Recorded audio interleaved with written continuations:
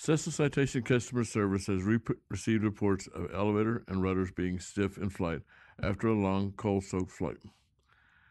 The particular aircraft in questions were both reported to have sat in heavy rain for several days prior to flight, and after an uneventful landing, it was determined that the water was trapped in the belly of the aircraft.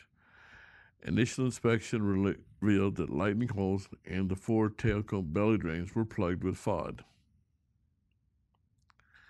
In reference to this issue, Cessna has developed Task 5390-00218 and Task 5390-00219 to the inspection program.